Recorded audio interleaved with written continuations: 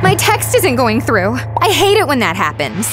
It's probably because the radio waves my phone emits aren't getting to the cell tower they need in order to get routed through the network. And that's happening for one of 3 reasons. The first is that I'm too far away from the tower. When radio waves have to travel super long distances, they can get so diffused that they peter out before they reach their destination. The second is that my waves get blocked before they ever even reach the tower. While radio waves can travel through most things, they have a hard time passing through thick layers of dense materials or even thin sheets of certain metals.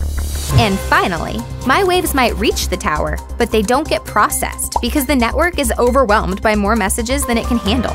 That can happen when everyone's trying to call or send a text at once, like during an emergency.